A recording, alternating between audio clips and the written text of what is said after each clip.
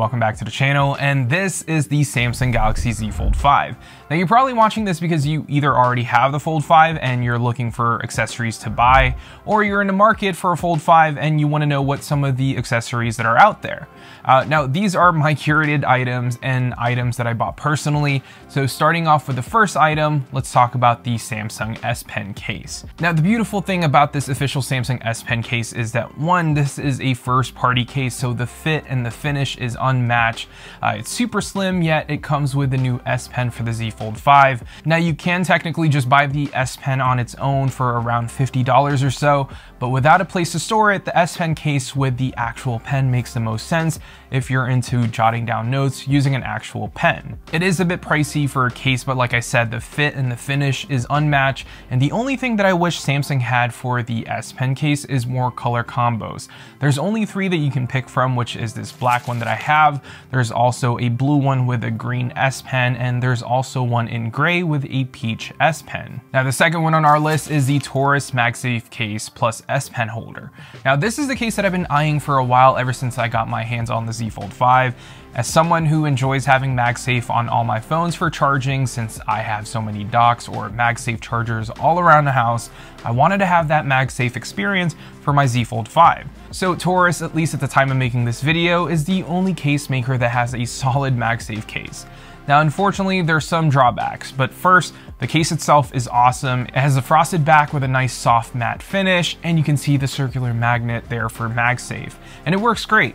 The fit and the finish is awesome, but the big drawback here is that Taurus doesn't offer this case without an S Pen holder. So if you have a Z Fold 5 and you didn't buy the S Pen on its own, or you bought the S Pen case, what you get is a front case with a flap sticking out for you to put your S Pen in, and if you don't have an S Pen, it's kind of just there. And as of right now, it doesn't support the S Pen that actually came with the case. I'm not exactly sure whether the standalone S Pen is different from the one that I have, or if this one fits the older Z Fold 4 S Pen, but at least the version that I have doesn't fit in this case. But hopefully they also start selling one without an S Pen holder to keep the case as minimal as possible while still having access to MagSafe. Now, if you're not a huge case person, and I'm typically not either, you might want to check out my friends at Dbrand. Dbrand, if you guys didn't know, produces some really cool vinyl skins for your phones to not only give your tech products a super unique look, but also helps protect your phone from scratches. Now, Dbrand makes the best and most precise skins in the world, and their palette line is the perfect skin for the Z Fold 5. Unfortunately, I got the Phantom Black color for my Z Fold 5, so what I did was apply their Sea Breeze skin on the back of my Z Fold 5, and boom, it looks so much better, and there's no additional bulk. Now, if you guys want to check out Dbrand, make sure to go to dbrand.com/heymarkel or click the first link down below, and huge shout out to Dbrand for sponsoring a portion of this video. Alright, so most phones these days don't ship with an actual charging brick, and if you don't own any fast chargers yet, you may want to check out this 45-watt charger from Ugreen. It's a dual USB-C port charger that can fast charge your Z Fold 5 at its highest 25-watt charging speed, but you can also plug in another device at 20 watts without slowing down your phone's charging. It's pretty affordable, and you can sometimes find this charger on Amazon hovering around $25, and that's a really good deal. So if you're not a case person, and let's say you still want MagSafe on your Z Fold 5 and all you want is a Dbrand skin, but you also want MagSafe, I found this really thin MagSafe sticker that you can stick on the back of your phone, and will basically give you, those MagSafe capabilities. And what I love about this specific one though is that it's thin. It's about 2 millimeters thin, and it comes with a guide to help you place it on your phone. And all you do is find the right spot where it needs to be, and it can wirelessly charge your phone like MagSafe. Now this and the next item, in my opinion, is pretty critical nowadays. This is an expensive phone, and you want to make sure that this phone is in mint condition in the next couple of years. The front display on the phone is quite prone to scratches, so what you should do right away is pick up a screen protector from Spigen.